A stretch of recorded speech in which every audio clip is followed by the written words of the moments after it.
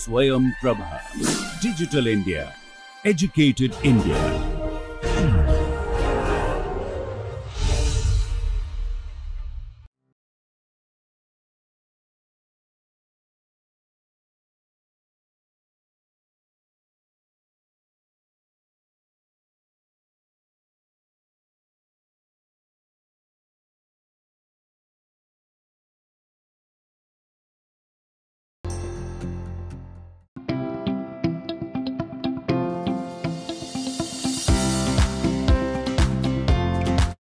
Good morning. Welcome you all to this next lecture in this course on analytical, spectral and microscopy applications of inorganic compounds and nanomaterials. In the past several classes we have been going through a number of spectroscopy techniques. Immediately before this lecture we had 3 to 4 lectures which were covering on the EPR or ESR spectroscopy. And now we have come to another spectroscopy which is something to do with the electron and electron kinetic energy, and also one can get the electron binding energies. So based on the binding energies you can do a chemical analysis, and that's what the spectroscopy is that. So this is nothing but the photoelectron or photoemission spectroscopy, and it has a couple of different names based on the source that you use. That is X-ray photoelectron spectroscopy, where you use X-ray as the source, or you can use UVPS, that is called the ultraviolet radiation, etc. And then this, in the initial stages, this was developed as electron spectroscopy for chemical analysis. All this is concerned with the surface analysis. So this is a spectroscopy meant for the surface analysis.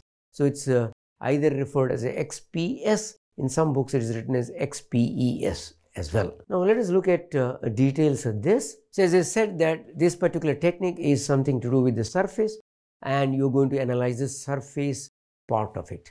So which means obviously it's very important in catalysis. You know very well the heterogeneous catalysts are important in the catalyst surface are important in the catalysis of that. So, and this is a technique which will talk to you about what is there in the surface. Is the surface is active, or surface has some passivation? Everything can be identified with that. So now that brings a question: what is a surface, and why is that surface analysis is important? I just now mentioned the surface analysis is important if anything occurs at the surface, and what it occurs is in the heterogeneous catalyst is at the surface reaction. Now you look at this particular, I kindly draw your attention to the slide, and you can see shown like layers with the different colors like red, then blue, then green, then gray kind of things. So these are something to do with a top very small level, which is something like 1 to 2 to 3 to nanometers or so, and and these are just a few atomic layers. It need not be exactly 3 atomic layers, a few atomic layers you can take it as. The next level is a little lower, so you can call this as a topmost surface. Then the ultra thin film that you have, which is 3 to 30 atomic layers, and which is around up to about 10 nanometers. And then you have further a little bit more deeper, so it is around 30 to 300, which is 10 nanometers to about 1000 nanometers. So it's just a couple of nanometers, and up to about 10-20 nanometers, and up to about a micron, that means 1000 nanometers, and further beyond this it is known as the bulk. Okay, so this is the different regions of the solid surface that you can define, and the surface refers to the top few nanometers, maybe 1 to 3 nanometers or so, top few layers of that. So, and that is what is a surface, and it is important because you need to know what the surface consists of. Surface groups present, surface atoms and molecules present in that, which could be responsible for the activation of the catalysis, or some things which will block the reactivity, which will block the catalysis. So what kind of a species? So therefore chemical information is obtained only from the uppermost atomic layers of these ones by this particular spectroscopy, up to about 10 nanometers, up to about 20-30 nanometers. Why? Why only 10-20 nanometers? Because the electrons which have come out of this upon impinging the radiation, these electrons have got certain level of speed, kinetic energy, or the energies, kinetic energy or energies. And such electrons are between 20 to 2000 electron volts. So for this reason, the electron spectroscopy is used, and this particular technique is known as the surface chemical analysis of that. We will look at some of these details of this just in a while. And so as I have talked to you now about the surface, so you have a bulk material. So it's one level of level, and then another level, the bulk. That's what we have seen. So we will be looking at these mostly a little bit into this portion. So this is the one where you are analyzing the things. Okay. So therefore, the electron spectroscopy, not electronic spectroscopy, electron spectroscopy. So electronic spectroscopy is something different, where electron excitation from ground to excited state, which I talked to you under the UV visible absorption spectroscopy. But this is not the electronic spectroscopy, it is electron spectroscopy. And a host of things will happen when you incident light on the material. Of course, this can be done from the solids, from the liquids, from the gases, etc., but on the surface layer basically. So depending upon the energies of the electrons that are coming out, this can be photoelectrons, this can be Auger electrons, etc., etc. So that is why you call in general as electron spectroscopy. So if you use this with the X radiation, so this is called the XPES or XPES, photoelectron spectroscopy. Or on the other hand, if you use with the UV radiation, so you can refer this as UVPES spectroscopy or UVPS spectroscopy. And of course, these are all from the photoelectron, and there are some the higher energy UV. So therefore, extreme energy UV. So this is the extreme energy of UV. That means it is the highest energy of the UV. That's what you call it as. And this also is there, and I'll be talking to you just in a while. So depending upon this radiations that you use, that's the incident radiations, the kind of information that you're getting will be different, because this X radiation will bring the core electrons, and these things will give the valence type of electrons or lone pair of electrons, those kind of things. Okay, so that will differ from that. Now let us see what we are talking about the X-ray electron or a photoelectron or Auger electron. I draw your attention to the slide, please. Here you can see this particular picture. Electrons in the solid are there, or in an atom if you want to look at as the K shell, L, and different parts of the L, and the electrons are there. Now if you incident the light, for example X radiation, and X radiation is a high energy radiation, so it will penetrate to the core level. So this is obviously the core level, and as you go you get the Fermi, you get the vacuum outs.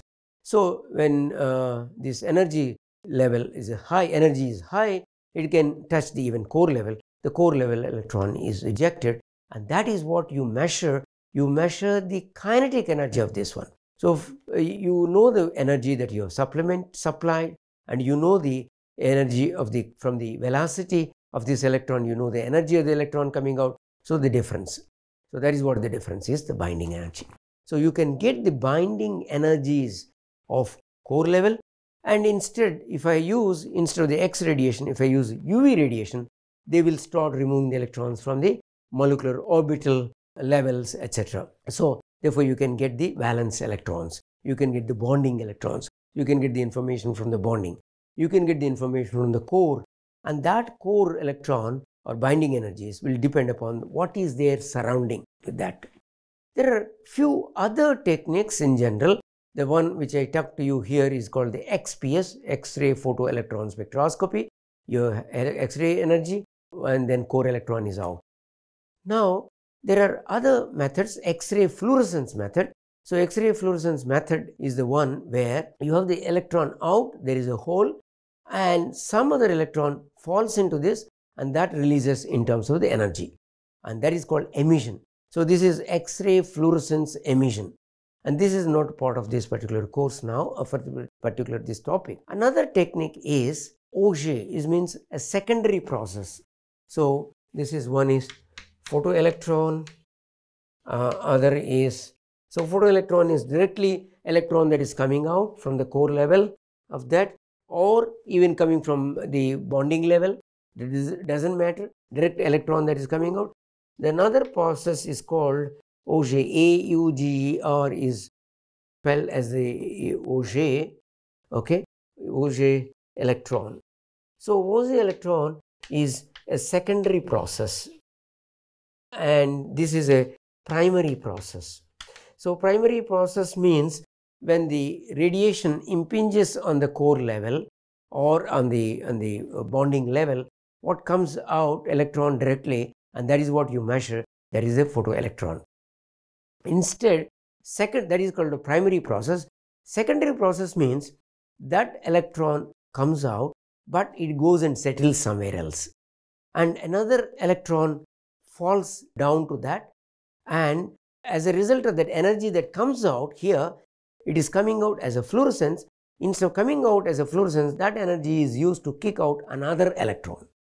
I will show you again in another slide with some more connectivity to that.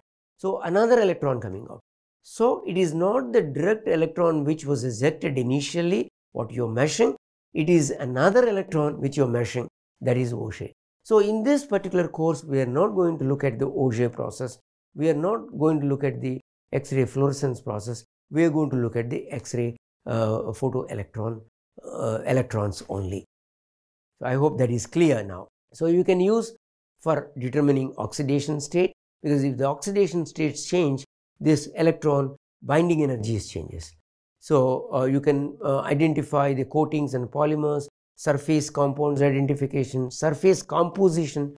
Of course, if the surface is got blocked by something, because many times the metallic surfaces in the air, in the water, they get hydrolyzed, they get oxidized. So, therefore, hydroxo species is formed. You can find out how much layer of that, all these things. So, anti-reflection coating, variety of these things. So, all the surface species, surface coatings, surface whatever the chemical active species, inactive species, both can be identified. So, that means these techniques can be used to identify and determine the element that are present in the electronics and their electronic structure of the surface of the sample. So, this can be done for the solids, liquids, gases, any of these things.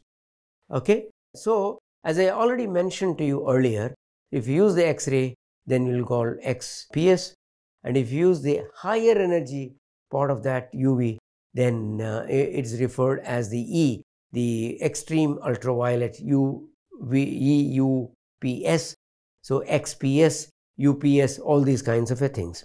And these the kind of a photoelectron spectroscopy was initially initiated by the Swayam and started publishing his work starting from 1957, and he has tried on variety of organic, inorganic kind of samples, and then started analyzing the chemical species present at the surface and their electron, using these electrons coming out with their the kinetic energies, which were converted into their binding energies. So, at the end, what you interpret is the binding energy. So, binding energies are basically interpreted. So, using that, you can make the chemical analysis. So, he has done for a variety of things. Many other people have used that technique because he has built the spectrometer and then worked, and then he was awarded the Nobel Prize about 24-25 years later, because it has become very popular. UV radiation, highest energy of UV radiation, X radiation, all of these kind of things. So, in simplistic way, if you want to see what kind of a instrumentation he has built, and his instrumentation has been utilized by others, both the researchers and the commercial people, and then it has commercialized afterwards. Then people have. So very simple. If you take this block, please look at this slide. This block has your sample or sample layer or sample coating or sample surface. If you take any of those and use a radiation, that could be X radiation, to be UV radiation, high energy UV radiation. So these are all. So what will happen? X radiation will try to knock out the core electrons. UV radiations will knock out the bonding kind of electrons, etc. So therefore you can build electronic structure of the core, electronic structure of the bonding. So therefore overall structure can be built with this. So once you have ejected the electron you need those electrons will come. It is not one electron, several electrons will come with different kinetic energies, and then you will be focusing on that. So how do you know it is a photoelectron? How do you know it is the Auger electron? How do you know other kinds of things? Or they are coming from different levels? Yes, these are all, their energies will differ, their binding energies will differ, therefore their kinetic energies will differ. Because their kinetic energies are different, their binding energies are different. So based on that, you can identify, you can differentiate all these. So you can differentiate and then you can build the structure. So let us look at gauging whatever the principle I have taught using an example. So let us take the system. It's a zinc sulfide system, zinc sulfide solid, in which chromium is doped. So there will be some chromium even at the surface. Now we are looking at the surface level, and you are looking at the different emissions. Emission coming from directly, that means as a result of heating your energy, and other processes as I mentioned, for example the process of the Auger type. Okay, now here we have the part A and then part B and C. The part B and C are coupled together. I will explain. First let us see the part A. So this is, you have put your energy radiation, and this energy radiation is sufficient enough to knock the electron from this intermediate band. Okay, so this is the intermediate band, which you can also call in terms of the bonding kind of thing. So you see the valence band and the intermediate band and then out. So that means you have used somewhat lower kind of an energy. So representation of the standard photo emission. So you have energy, mostly UV kind of an energy, and that will take out your electron from the intermediate band or the valence band. And the electron that is coming out directly, its kinetic energy is being measured. So therefore this is what is called the direct emission or photoelectron, not the Auger. And this is coming from the chromium, and chromium coming from the 3D. So I will also explain using this one just in a while, but first let us look at this. Now the B and C are the secondary process. So this process is directly coming, is called the primary, and if it is not coming from the direct, it is called the secondary process. So in this, the B and C, this plot and this picture are explaining secondary process. So the electron first excites. So you have a 2p level, you have a valence band, we have the intermediate band, etc. And this is exciting the electron or knocking the electron from the 2p, from the chromium, which is doped, and the chromium 2p. How do we know? From the binding energies later on, you will know where it is coming from, all that. So, and this will be dislodging another electron from the intermediate band or valence band, and that electron comes out, and what you are seeing outside is that electron. I mean, that is not the primary, that is the secondary. So this is the electron you knocked out, and this electron in turn knocks out this one, and what you are measuring, okay, is that.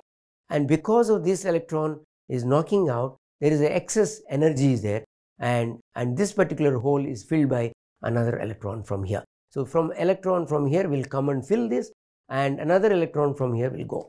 So that means you are initially knocking out an electron from 2p, and later another electron comes out from IB, and that comes out because another electron in that IB will come down to the 2p. That is what it is. So this is the Auger process, AUGER, and we are not going to talk about the peaks and this. So we will be talking about the direct emission for all the applications. I have not taken up the examples of the secondary process into this, only primary process for this particular course. and that is sufficient enough. So the process of 2 and 3 together is the secondary process. Same thing, let me explain you. So this is the solid of zinc sulfide where the sulfur is chromium is being doped, and chromium 2p level and 3d level, and you can call this as the T2G and EG kind of a level, all those kinds of things. So when you impinge electron, it knocks out from this level of the valence or intermediate band, electron is coming out, that is a direct emission. The other way is, if you use a slightly higher energy or X-radiation kind of energy, instead of it taking the valence bond kind of things, it can take somewhat little core level. For this, the 2p itself is a core level, so that electron will go, but that is not what is coming out. So that electron will go, and that is a higher energy. So therefore another electron will come from here and fill this one, and one of these electron will go out. So this is what is going out, and this is what you measure, and that is the secondary process, that is the Auger process. So I think I've talked to you in different ways, based on different slides, based on different figures. I hope you understood what is a direct process, photoelectron process, what is the Auger process, is a secondary process. Okay, we don't use the indirect, we use the secondary process. So primary process, secondary process, direct process, and this secondary kind of a emission. Now these are going from energy binding energies of this to this level, this to this level, this to level, these levels. This can be measured in terms of the binding energy. How do you get the binding energy? The energy that you supplied minus the kinetic energy, whatever you measure. What you are measuring is kinetic energy. You are not measuring the binding energy, but you are using the binding energy for analysis. You are using the binding energy for spectra, but that is obtained from the subtracting the order. And then work function has to be subtracted, that you don't need to worry about it. You can also plot in terms of the kinetic delay or time of flight. So the electrons coming from the core, electron coming from the next level, etc. The time delay or time process will be there, and that is called the time of flight. So when you measure, so you can use any of these things as the parameter or the spectrum. And in general, what we use is this one, what is shown in the D. Please look at the slide, and I'm focusing. So that is binding energy versus the intensity. Intensity is how many such electrons having such kind of a binding energy. How many electrons have got that? So that is the intensity. So that intensity will talk about the concentration, and the concentration will talk about the ratios of the different elements present in that. I hope this is clear now for you among all these. So we are going to look at only one process for all the examples in the coming up examples, that is the photoelectron spectrum. That is primary electron emission, not the secondary process, not the Auger process. AUGER is known as Auger. Okay. Now suppose you have a solid, of course you have the surface on that. The surface, we think whatever the compound you have in the bulk, no. There are many other things are possible. You see an example here. This is a silicon wafer which has some dirt on that. Okay, and that means is a silicon wafer surface is not cleaned using acid etc. to remove impurity. The silicon wafer, when you leave it outside, exposed to moisture, exposed to oxygen or air, they can all make different kinds of things. Or when you make your silicon wafer itself, there could be some few other impurities are built in also, and that is what is referred as a dirty silicon wafer. Now if you look at this one, by applying the X radiation, the source is aluminum, so the energy is 1486 electron volts, and now what will happen? It will touch all the surface atoms, all the surface species, and then give electrons. So it gives electrons. Afterwards you convert into from kinetic energy into binding energy. Kindly see this the slide. I'm showing you based on the slide, and you can see on the x-axis you have a binding energy. The binding energy is your kinetic energy, your energy of the X-ray minus the kinetic energy minus the wave function or the core, that one which is a common, that you don't need to worry about it. Okay, so you have the electrons coming from copper. So copper 2s, copper 2p, copper 2p, 3 over 2, etc., etc., don't bother. So this whole thing is coming from copper. Okay, this is Auger, you can disregard this. And here you have coming with this. So this is the copper impurity present in this. So this is the one. Now if you look at the total spectrum of the entire surface, you will see there is some impurity of oxygen kind of things, but you don't need to worry about it. There is some fluorine impurities there. There is some tin impurities there. There is some nickel and nitrogen impurities there. There is some carbon impurities there. There is some, of course, silicon, that is the original. So you have the silicon, that is the original. You have a large amount of concentration. You have some amount of copper, carbon impurity, nitrogen impurity, etc. So you can see that besides the silicon, you have many other elements. And now you can take integration of each of this and you can convert into percentage. The fluorine is 0.5%, oxygen is 39%, nitrogen 1.7%, carbon is 25%, silicon is 30%. So it is actually a silicon wafer, supposed to have only silicon, but on the surface you have all of them. The bulk may not be, surface. So within top 5, 10 nanometers to 15, 20 nanometers. And such kind of spectrum is called a wide scan spectrum or a survey spectrum. So that means you look at the whole surface at a low resolution, whole surface at a low resolution. So this is what the survey spectrum is. So this is survey spectrum, gives the whole surface, whatever the components are there, whatever the atomic species are, whatever molecular species are there, everything you will get. And what you measure is kinetic energy. What you use is a binding energy. So kinetic energy, total energy supplied minus the kinetic energy is your binding energy. And this is coming from species of the carbon, silicon, nitrogen, fluorine, etc. And then within that, the carbon with the 2s. So how do we know? Based on the kinetic energy, after subtracting, you know the binding energy. Binding energies are very well known, the range of that. So the 2s here, etc., and 1s is coming here. So because 1s is much more deeper than the 2s, so 1s energy is a more binding energy. So like that. Silicon, you don't need to mark and remember anything. We know that 1s, then 2, then 3, then 4, and that's how the levels we know very well. So roughly in that. But you always have the guideline of using these energies of that. Okay. So I will just show one or two examples in this class before we take up more and more examples and application kind of thing. And all of these are based on photoelectron spectrum, not the secondary process. If there are some secondary process peaks, we ignore, we don't take. So let us look at this molecule, ethyl trifluoroacetate. Okay, so this is CF3 COO acetate CH2, and this is a spectrum for carbon 1s. So we are looking at the carbon 1s spectrum.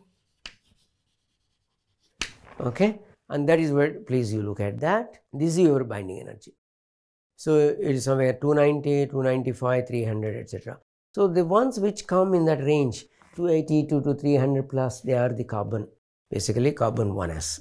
There is binding energy in electron volts. Now within this carbon, there are 4 peaks are there, 1, 2, 3, 4. This peak has a very lowest binding energy, little higher energy, little higher binding energy, much highest binding energy, 4. And if you look at your molecule, there is one CH3, there is one CH which is also attached to CH2, which is attached to 1O. There is another carbon, on one side attached to double bond O, other side attached to O, other side attached to carbon. And there is another carbon which is attached to with the 3 fluorine groups. So therefore you can understand that then this is coming at highest because the 3 fluorines are basically withdrawing the electron density and they were becoming more and more positive. That means more and more greater and greater the binding energy. So the binding energy is higher here. So more electron negativity groups, the greater the binding energy. The next one is oxygens. So oxygens will be next. And here this has got one oxygen and one methyl. So it will be next. And this has got no oxygens at all, only hydrogens, only carbon. So it will be lowest. Now you understand? So the more greater the electronegative groups, the greater the positive charge for that nucleus, for that 1s electrons, therefore greater the binding energy. So that is where. That means kinetic energy coming out will be less. That's what you measure. You can see that. So this is coming here, this is coming here with and this is here. Now let us look at another simple molecule, acetone molecule. So acetone has got one carbon here, two more carbons here. These two are roughly the same. So therefore you have two types of carbons. Now if you see, this carbon has attachment with oxygen, so with the electronegative. So it should come at higher binding energy. Yes, it is coming at higher binding energy. And these two. So how do we know these two have come? If you take the area of this peak and area of this peak and find out, it will be 1:2. So this will 1, this will be 2. This is one carbon, these are the two carbons. You can see that.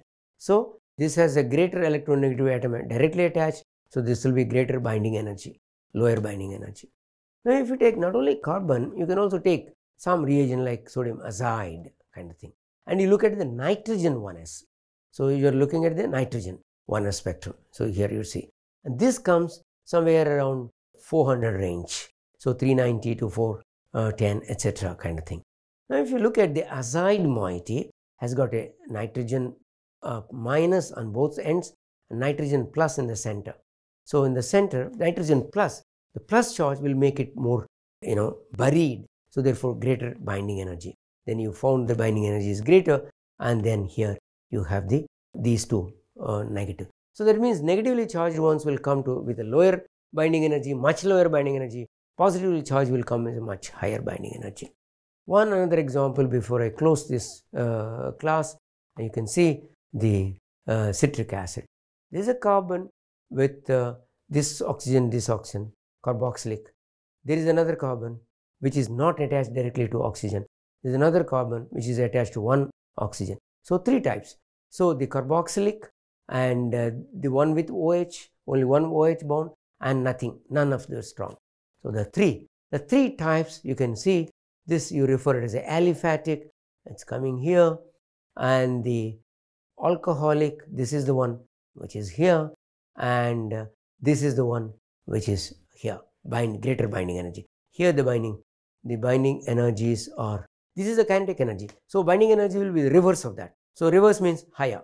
So this will be highest. And now these areas, if you take this area, and this area, you will find that this is only 1, and this kind of things are 2, and this kind of things are 3. So therefore you will get 1:2:3. So this is 1, this is 2, and this is 3 areas. So so because there are 3 carboxylic groups here, 1, 2, 3, that and only one COH attached one, and there are 2 with the CH2 groups. So that is where thing is. So this will be lowest in binding energy. This is not binding energy, it is kinetic energy. You have to subtract from the total energy. Total energy is constant. So therefore you are subtracting a higher number, the value will be lower. Subtracting a lower number, value will be higher. And then this is the alcoholic carbon, is carboxylic carbon. So 1:2:3 ratio. So let me stop at that stage, and we will go through this particular travel. In the next class we will work out many more examples of organic, many more examples of inorganic. Then we will also look at some applications towards the surface, means catalysis applications, etc. Thank you very much.